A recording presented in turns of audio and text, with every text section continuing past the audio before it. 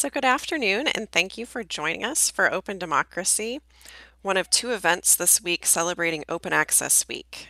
My name is Verletta Kern. I use she, her pronouns, and I'm the Digital Scholarship Librarian with the UW Libraries in Seattle.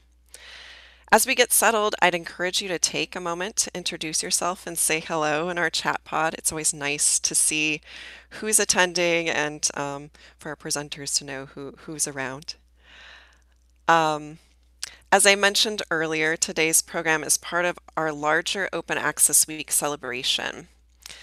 International Open Access Week is a coordinated annual effort by scholarly communities across the world to celebrate both our achievements and aspirations in making openness the default for research.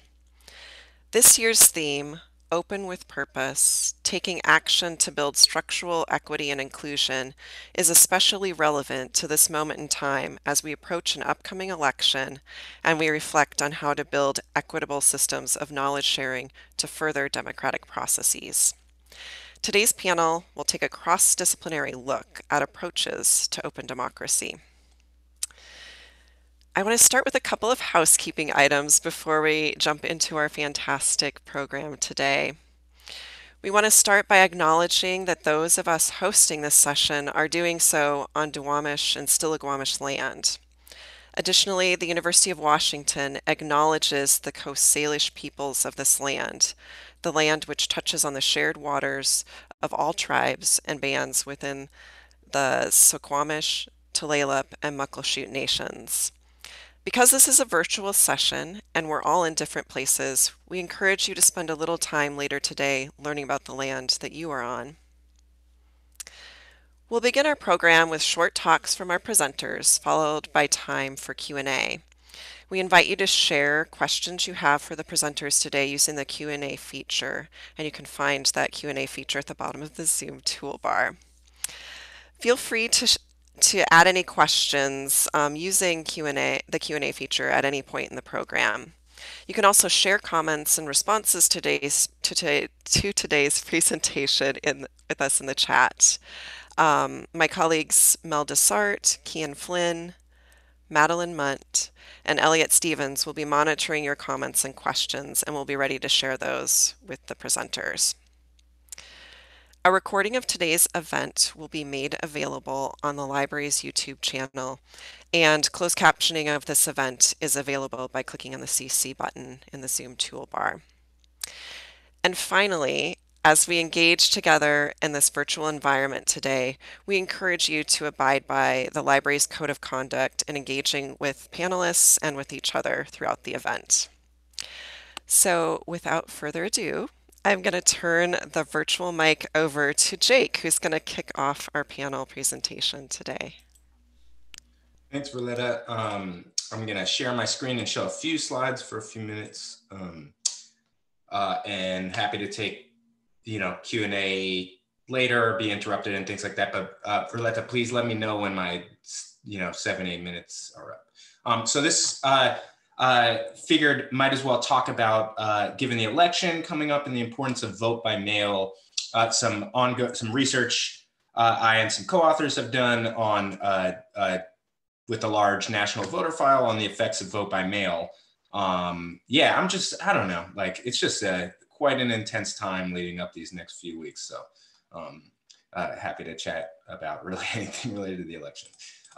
In general, the conventional wisdom on vote by mail is actually that it doesn't help young people as much and voters of color as much as older, whiter, disproportionately home-owning and somewhat wealthier individuals.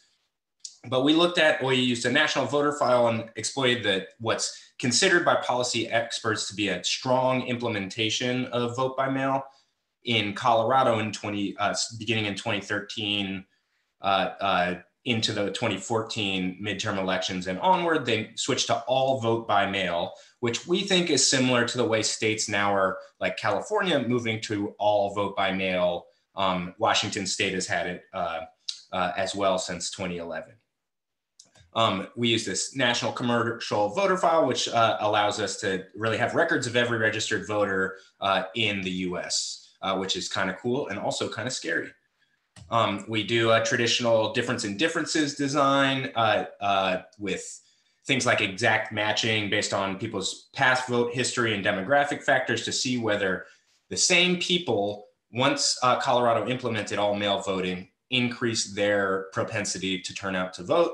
And we found just a massive effect. We couldn't believe it, given that, changes, reforms to make voting easier tend to have small effects. So changing registration laws, the Motor Voter Act allowing registration at the DMV, these things tend to have relatively small effects, but typically positive effects. Making it easier to vote tends to be good for turnout. But vote by mail, when you implement it statewide with strong investment from all levels of election administration, from the governor's office down to county election administrations, tends to work pretty well. And even more surprisingly, seems to work most for young people. So here we have a plot of the increased turnout effect based on people's generation, their sort of birth cohort here.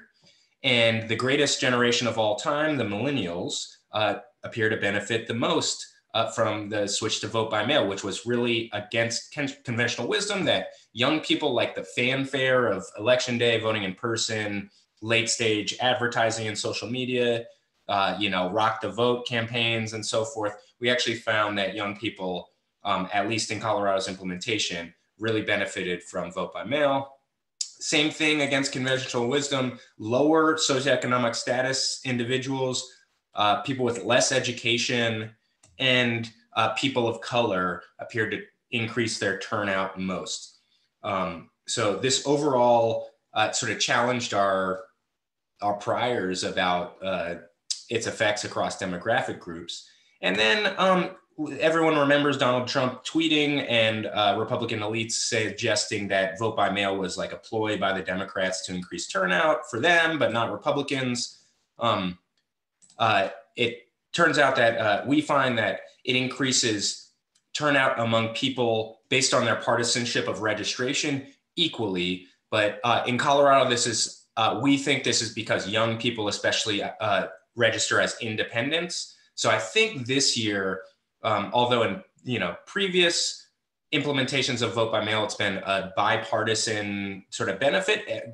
Every group has increased their turnout, and election results have not shifted in terms of partisan balance as a result of vote by mail in the past. But this year, given the Republican Party's sort of criticism of vote by mail and suggestion that it's fraudulent and a terrible process, Republicans appear less supportive of vote by mail for the first time ever in American history. There tended to be bipartisan support for vote by mail. And also it appears that Republican voters are slightly less, are actually opting in to vote by mail at lower rates than Democrats are this year, just given the sort of partisan signals of the elites and media. So we may, for the first time this year, see vote by mail benefit Democrats, but that remains to be seen. Generally in a pandemic, it's critically important to, implement vote by mail for obvious reasons. And this is remarkably important for people who have had systematic historical marginalization from the electoral process in the US.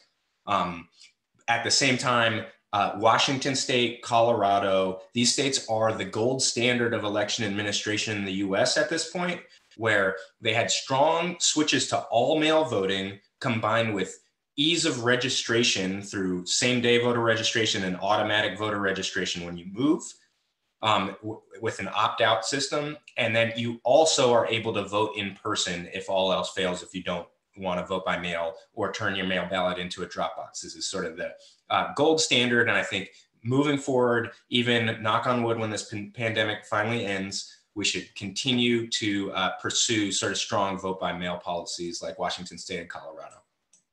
Thanks for your time. Thanks so much, Jake.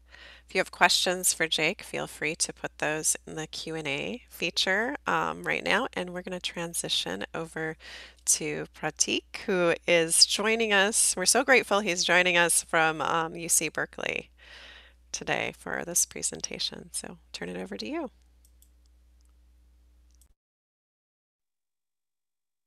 Hi, everyone. Let me just go and share my screen. So hi, all. My name is Pratik. I'm a physics PhD grad student at Berkeley, and I'm going to be talking about some work that I did this past summer with the University of Washington Data Science for Social Good program.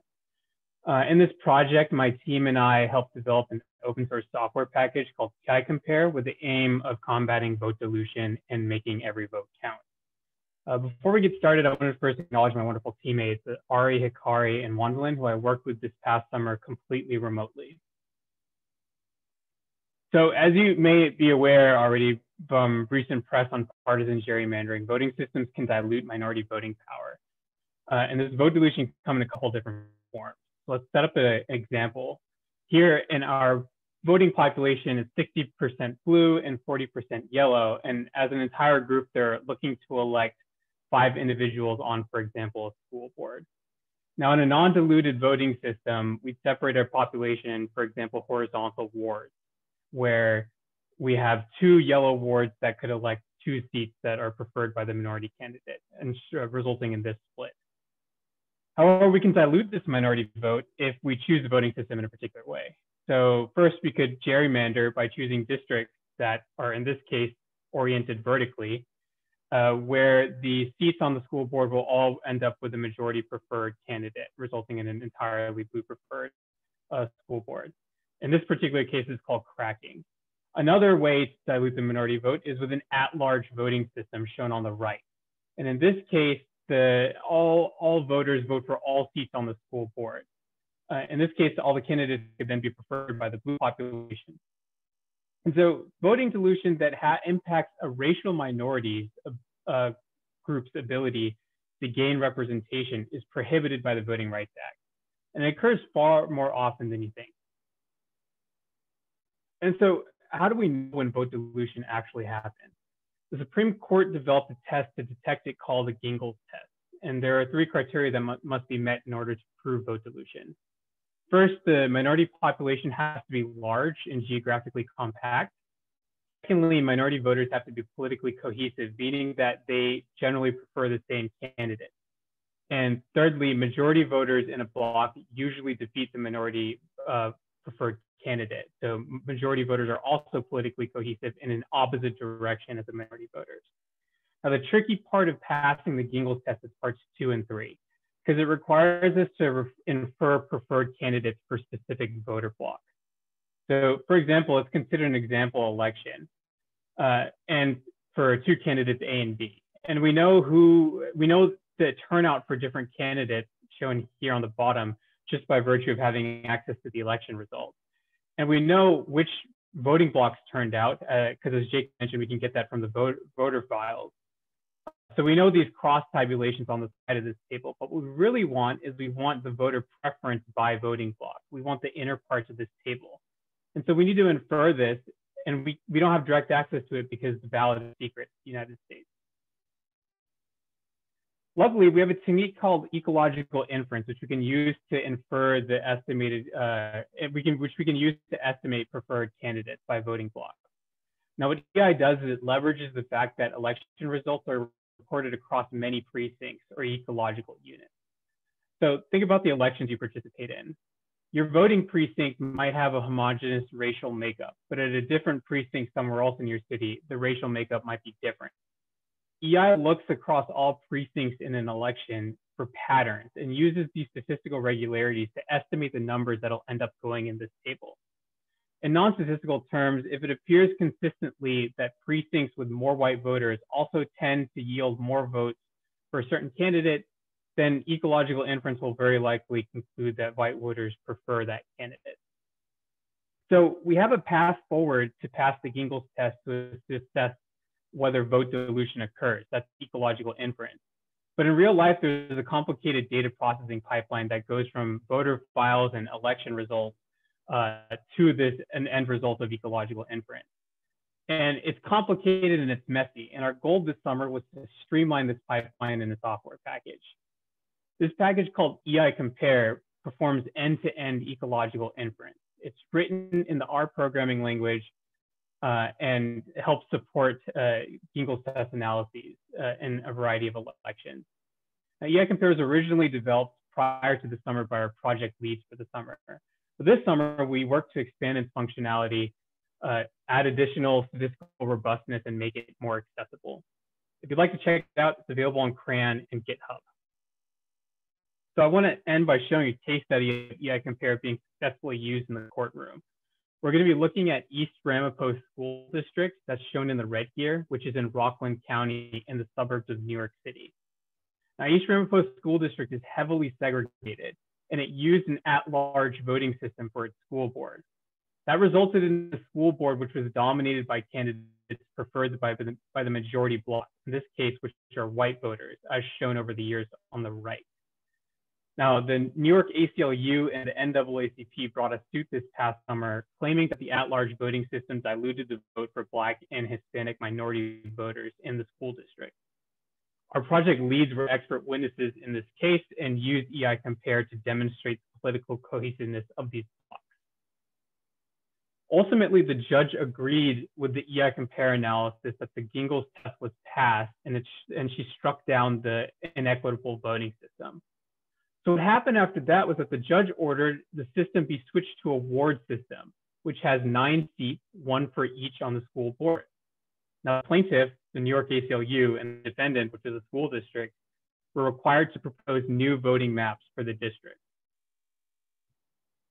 And so we have East Ramapo School District, that's once again shown in the right. And the New York ACLU, that's our map, proposed a map, and the school district also proposed a map. Now, how can we look at these maps and tell which ones are ensuring adequate representation for minority voters? We know that even in a ward system, that can result in vote dilution. So what we're going to do is we're going to simulate a past election, for example, the 2018 election. We're going to run the election. We know which voters turned out, and we know where they are. So we're going to see in which wards the minority voters would have actually won a seat for their preferred candidate had the maps been in place at time to determine if vote dilution occurs. And so this was completely new functionality that we built into this package. And these are the results of our analysis. So what I'm showing here are the same maps as before that are color coded by minority vote turnout, the Black and Hispanic minority voters in East Ramapo. And the color bar indicates the turnout. So I've outlined the districts, the wards in which the minority preferred candidate would have won a seat on the school board. In our map, that's 3 districts, 1, 2, and 3, whereas the remaining districts were heavily dominated by white voters. In the school district map, only 2 seats would have been won by minority preferred candidates, that's 1 and 2. Whereas wards 3 and 4 have elevated minority vote turnout, but not as much relative to the, elevated more so relative to the remaining wards, but not enough to guarantee a seat on the school board. So what happened on this map on the right? Why is there a discrepancy here? Well, if you look at Ward 3, this is an area of high density minority voters that turned out to vote. And this district is cracked into 3 different districts in the school district map, 2, 3, and 4. So the minority vote was diluted into 3 different wards, resulting in decreased performance and turnout for decreased results in terms of their winning seats on the school board. So this evidence was recently presented to the judge in the ongoing court case, and she responded favorably toward our map. And so we don't want to stop with East Ramapo. The census is happening right now, for which the results will inform the drawing of new district lines at all forms of government in 2021. We anticipate that EI Compare is going to be heavily used in the multitude of impending voting rights cases as new districting lines are tested for vote dilution. In an effort to support this, we spent a lot of time this summer meeting with a variety of stakeholders who all have a vested interest in supporting equitable districting. And we're hoping to carry forward these relationships as the fight for voting rights continues. I want to go and shout out our project leads, Matt Barreto at UCLA and Lauren Collingwood at Riverside, who's now at New Mexico, and data scientists Spencer and Scott at UW, who helped out this summer. And I want to thank you all for listening and encourage you all to vote, especially for your local elections. Thanks so much, Pratik. Such an inspiring project. Encourage you, if you have questions, to again submit those in the Q&A feature. And we're going to close our panel today with Emily. Hi, everyone. I thank everyone for having me here to speak with you all. My name is Emily Willard. I am a recent graduate of the University of Washington. I got my PhD in international studies and just graduated in June. And for my 5 years at UW, I worked as a research fellow at the Center for Human Rights. And previous to my time at UW, I was a researcher at the National Security Archive, which is a non-governmental research institute at the George Washington University Library in Washington, D.C. And I currently work as a defense investigator with the King County Department of Public Defense. Today, I'm going to talk to you about the Freedom of Information Act. It's also known as the FOIA, F-O-I-A. And I think it fits very well with the topic of today because the Freedom of Information Act is a really strong component of a strong democracy. And so the Freedom of Information Act is a law that was passed by the US Congress in 1966, and it gives all people, whether you're a citizen of the United States or not, whether you're located in the United States or not, gives everyone the right to access information from the US government. And there's written into the law, there's what we call presumption of disclosure, in that we all have access to all government information except in 9 different situations. So there are 9 different exemptions to the law. So for example, information could be withheld from public access for national security reasons or personal privacy issues.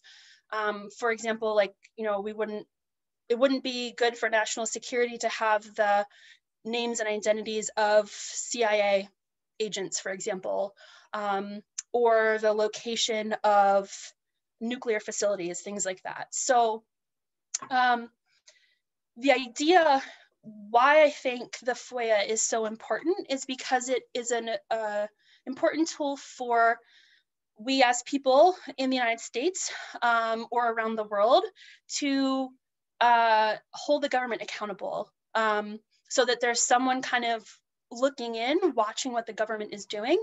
And if you are a taxpayer, you get to see what is being done with your taxpayer dollars. So it's a pretty common tool that's used by journalists. I kind of like to say that it's, if people remember the WikiLeaks that happened about 10 years ago, this is similar, but it's not a leak, it's using the laws to obtain access to information about the government. And I think it really puts power in the hands of people. And of course, ultimately the government will decide whether or not they release the information, but I think there is still an important power in asking.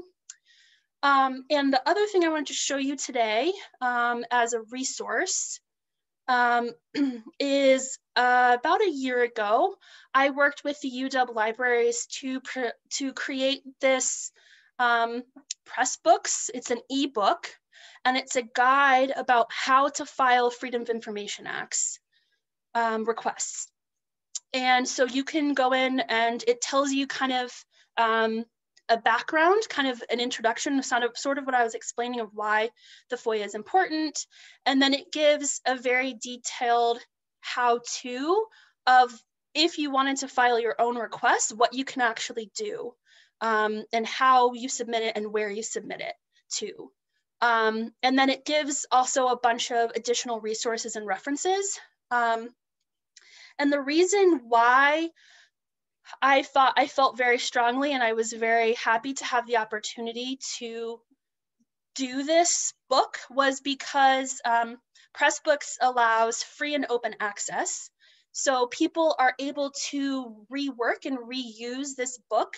And I wrote it in a way that was very general so that people who are interested in different topic areas could tailor it to their own work.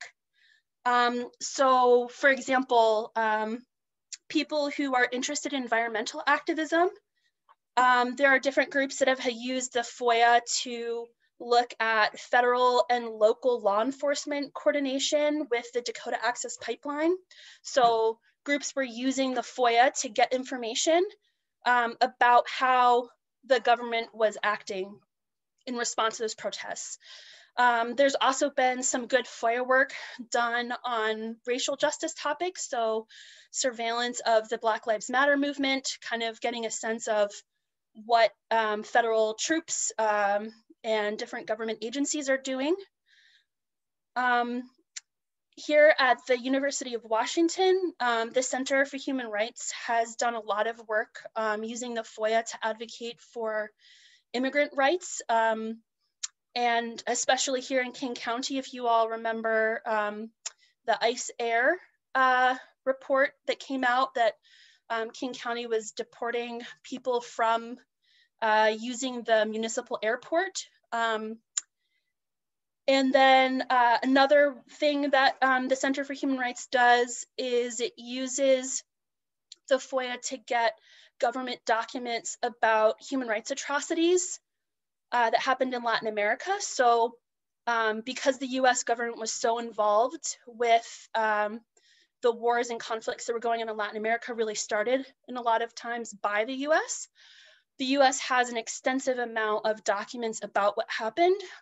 So I wanted to show you, this is a database that of documents that the Center for Human Rights gets about El Salvador and then has published them here in partnership with the library. So if you're interested in what you can get from Freedom of Information Act requests or what the documents look like, again, free access here to anyone who is interested.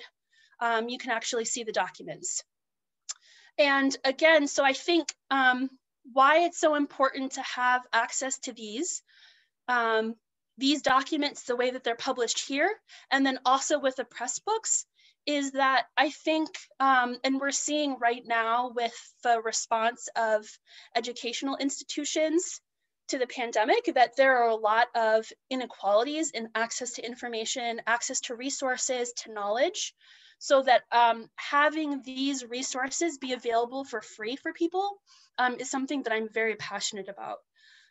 And I think especially UW being a public institution has a responsibility and an opportunity to make this information available and supporting faculty and staff in writing their own FOIA requests. So while it's as an educational institution, it's relatively easy to get fee waivers so that you don't have to pay the search fees that kind of people or corporations who are just accessing information for themselves have to pay to do the FOIA. But as an educational institution, you can apply for fee waivers.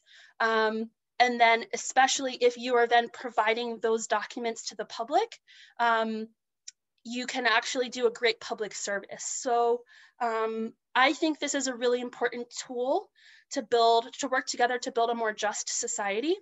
And I'm happy to answer any questions. I could talk about this for hours, but I will leave it there. Thank you.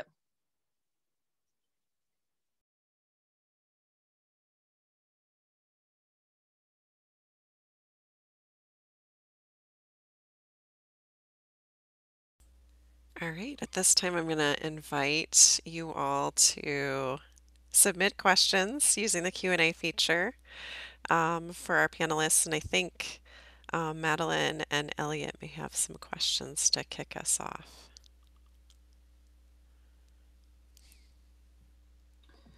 Great. Well, thank you so much for these really superb presentations. This was all just fascinating and wonderful, and it's such a treat to spend time with you and to learn about your work.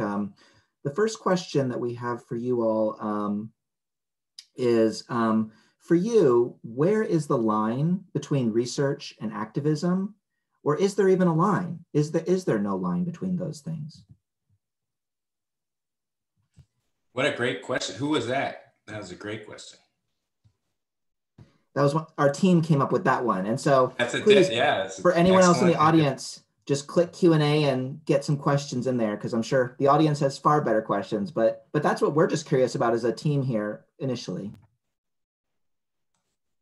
So my philosophy is in typically quantitative social science, but also qualitative, is that I'm a positivist when it comes to answering questions. So I do think there's like such a thing as accuracy about states of the world, and philosophically, potentially, given social constructions, objective reality. But the questions we ask and how we ask them is normatively driven by our ideological commitments that we, I think on this panel, and I hold very deeply. For example, issues of, you know, American democracy, racial justice, and economic justice would be my list. I'd like to add to that. I think a lot about this in terms of data science and how it intersects with its impact on systems that influence people's lives. And there's a common argument for, or a common trope of like being objective in data science or even science at large, which really doesn't have much meaning, because either you be neutral, like at face value, which means that like you're okay with the status quo. It's a conservative position in the literal sense of conservative, that you're okay with the status quo, and you're okay with in terms of the history that led up to the point that where we are now in terms of the systems of power and its allocation of resources and goods for people. So I don't really see any point in being neutral or objective, and really it's imperative to be a scholar activist because the theories and tools that we develop will impact people's lives, and if we don't take into consideration the courses and that led to it, the history that led to the social structures that we have now, then we're just doomed to kind of enforce them and keep them in place. So I love that, but I really want to jump in really quickly, if I may. So I actually think there is a positivist take that is exactly what you said so eloquently. So one example is in police reform, abolition, defunding, for example, an issue I am embedded in and participate in social movements in and so forth. So actually there's in scholarship in quantitative social science, econ, poli-sci, the worlds I come out of, there's a big push to, if we're going to do some change to policing policy or criminal justice policy, we need to have a causally identified research to test the effects of that reform. But that's actually led to extreme status quo bias. And we can't actually do a causally identified test of, it turns out we've done reform after reform since the 1960s to try to reform policing. It's become only more brutal and institutionally racist since then. And we can't test abolition or defunding. Like, that's not a test you can randomly assign. That's not a test you can do. And for that reason, yes, the methodologies of quantitative social science are biased against it, which the probably most robust thing we can do for racial justice in the US context. At the same time, that doesn't mean there's not, like, we couldn't in a different political system try it and test it and things, or that there's not a true effect of what these different reforms or abolition would do, but it's that we need to be extremely conscious of the ways in which quantification, the need for assessment, and metrics and so forth can really be conservative and status quo biased. I would say I feel very strongly that academics should be activists.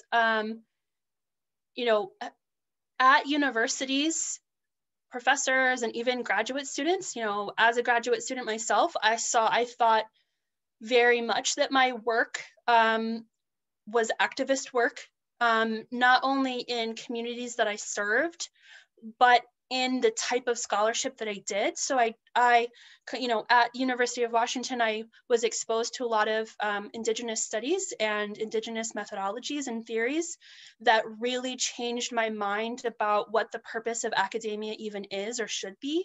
And I feel very strongly that the universities in general have a lot of power, they have a lot of resources, and I think it is, I would say that not using those resources to turn and serve the community and make the world more just and equitable would be a misuse of those resources. And there's a great, I can't remember the name off the top of my head, but there's this great Latin American poet that writes about academics kind of just sitting, you know, debating philosophies while the world crumbles around them.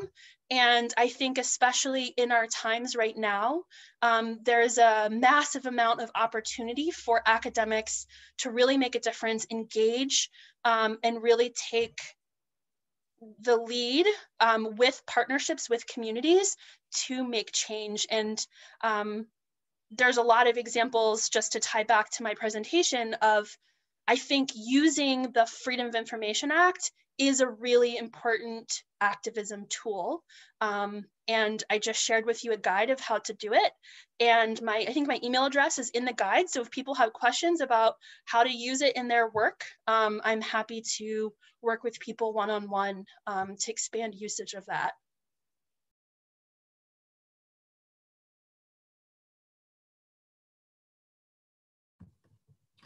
Well, fantastic. This is a really interesting conversation. And please, those of you in the audience, any questions that come to mind, either pointed questions for specific presenters or questions that everyone could answer, please either put them in the chat or click Q&A and give us a question and we'll read it and we'll talk about it. But before we get a question from the audience, another thing that we were wondering is that you all could have studied, researched, written about anything. So what was it about voting, or what was it about FOIA that was what you wanted to study and that was what you wanted to research? And also, kind of following up on that, what is it that makes you believe or gives you hope that you can improve voting or improve FOIA to make these things more just?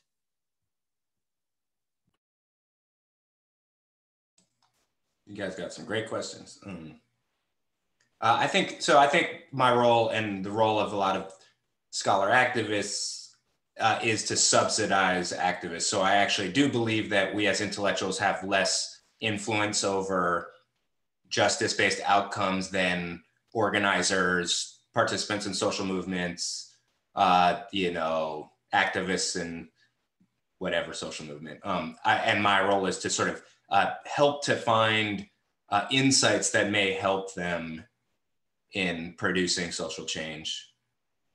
And I picked, you know, my development intellectually, that in terms of realizing that, I used to, like when I was in undergrad and then early in sort of as an undergrad, I thought, if I simply wrote the right report that climate change is bad and think like, we'll have this thing figured out. Like, but we don't have an informational problem. Most of the social problems are facing the world are known.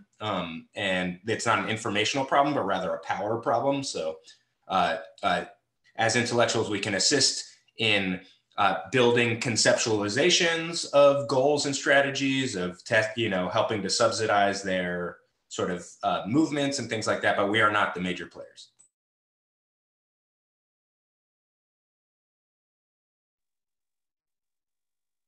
For me personally, I'm at a bit of a transition in my career. I'm a physics PhD student. I do research in theoretical neuroscience, and now I'm trying to transition again into applications of data and machine learning in like a just manner and advocating against their misuse, which led to my interest in this program, the Data Science for Social Good program at University of Washington.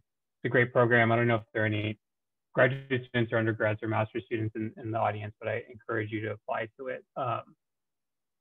Ultimately, I developed a set of skills and technical and quantitative skills in graduate school with expertise in machine learning and working with data. And now, as Jake mentioned, the notion of being a scholar activist kind of necessitated me or reorienting my application of those skills in proper domains and advocating against their misuse as well.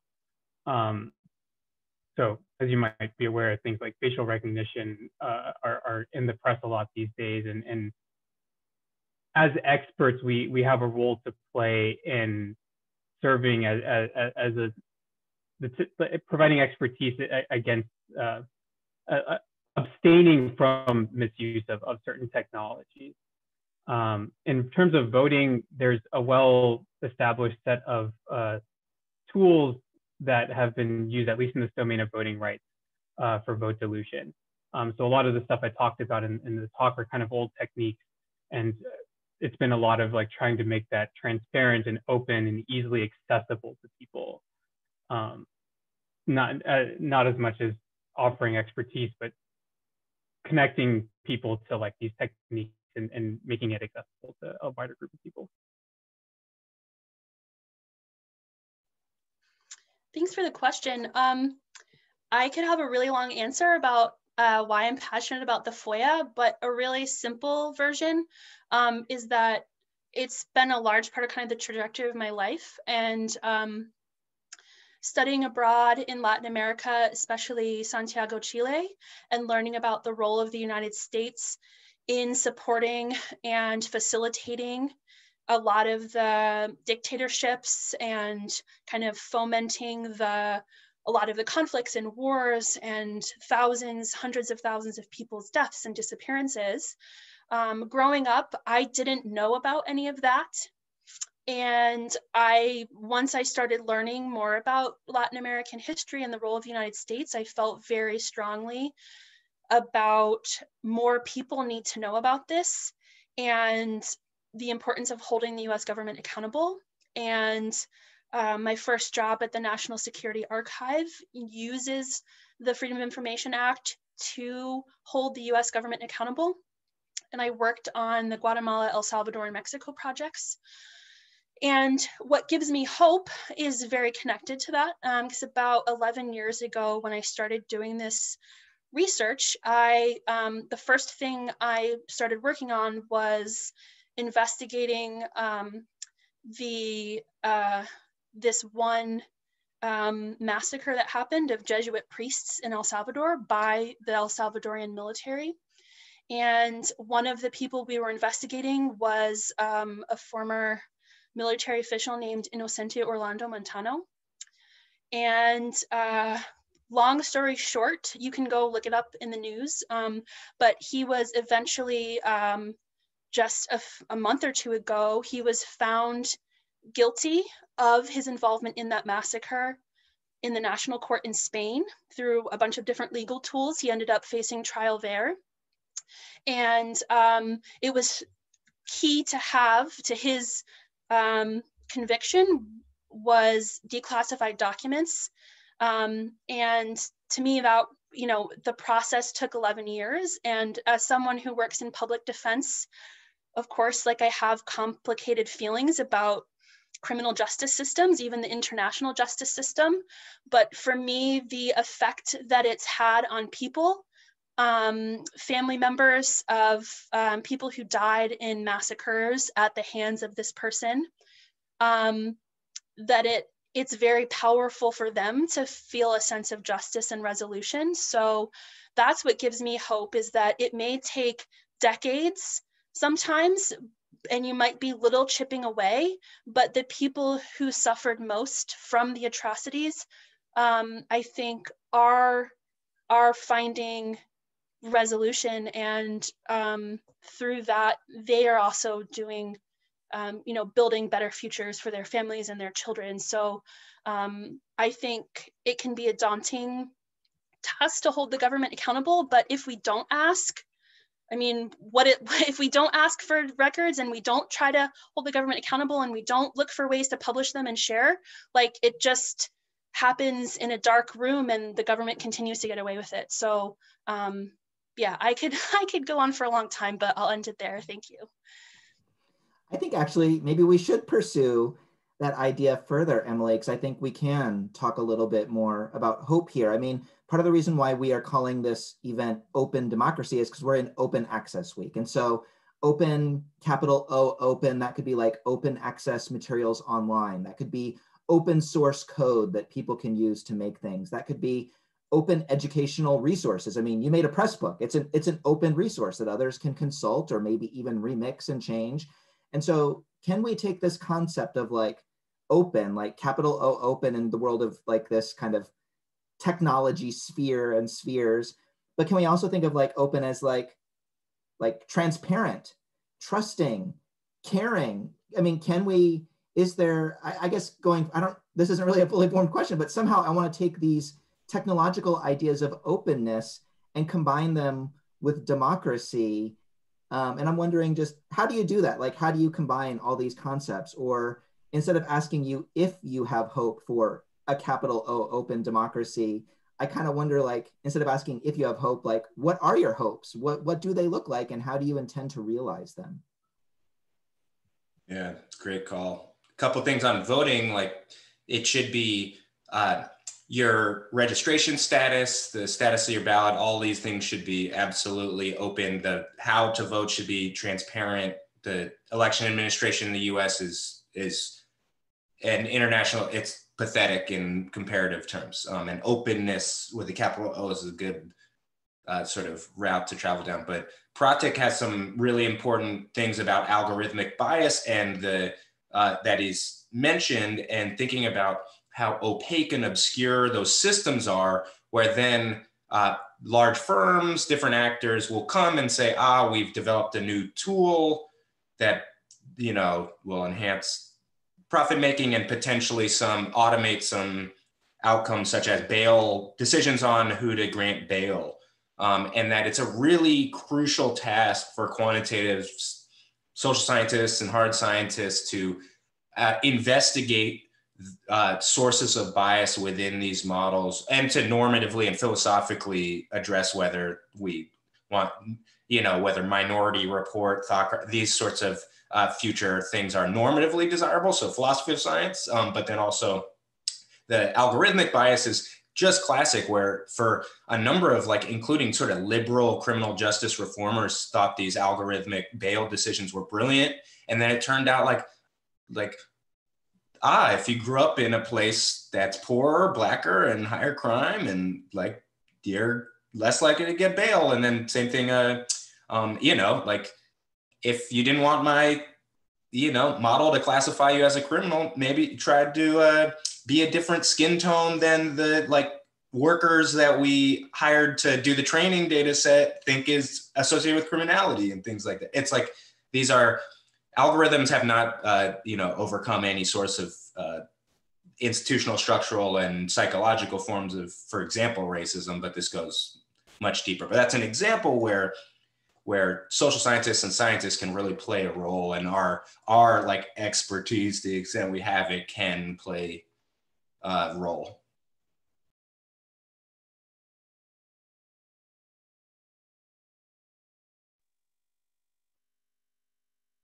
It's just to add on to that, Jake brought a lot of what's been discussed in machine learning and AI recently, in terms of how that field thinks it needs to intersect with the remaining social structures in the world. And there's in the past few years, I'm hopeful, because in the past few years, there's been a lot more engagement and a little bit more self-awareness in terms of how this field thinks about how it interacts with these kinds of systems.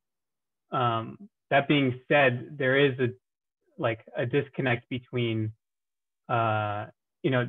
developing theories and thinking about how these systems interact and how they should interact, and maybe advocating against their use or improper use, and overcoming the inertia of established systems, and the deployment of proper deployment of good systems. I'm thinking in the context of technical systems that rely heavily on these kinds of algorithms, but it's more general than that. And so I still am waiting to see how people think about overcome that kind of inertia, the institutional inertia that drives the status quo.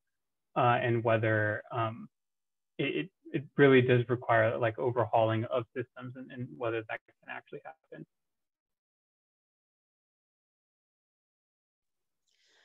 For me, thank you for that question, Elliot. One of the things that I was looking at for my dissertation research, and even when I was teaching in classrooms, was these ideas of knowledge production. And again, it was very much informed by Indigenous studies scholarship, but the ideas around like who gets to produce knowledge, how is it valued? And I think in academia, it's very hierarchical. And actually a project that I'm working on with undergraduates right now is finding a way for undergraduates to cite their own personal or family experiences in their research papers. Because as a teaching assistant grading, I came into problems, when I'm teaching a class on human rights in Latin America and students either grew up or have family members in Latin America who experienced these human rights violations, but there's not a structure or a format for them to cite that evidence of lived experience. And I ran into that as this problem that I wasn't sure how to navigate in being like fair and equitable to other students. Like you have to learn how to cite, sources, but how do you cite yourself as a source? So I, with undergraduates, developed a set of citation guidelines that we're working on an article to hopefully publish it soon. And it really challenges this idea that only this small group of people way at the top have the authority to produce knowledge.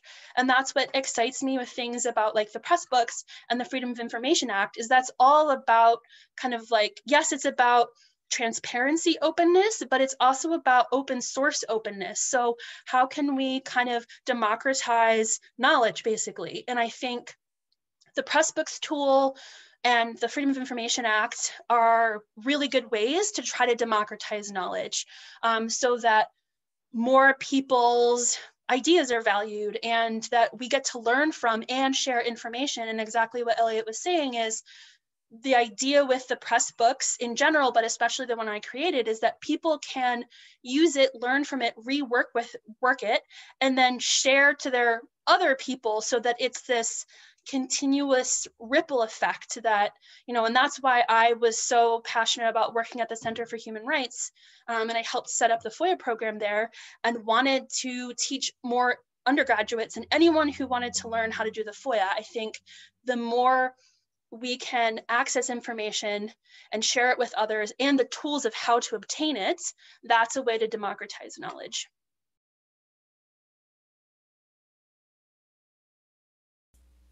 And that seems like a wonderful note to end on. Thank you, Emily.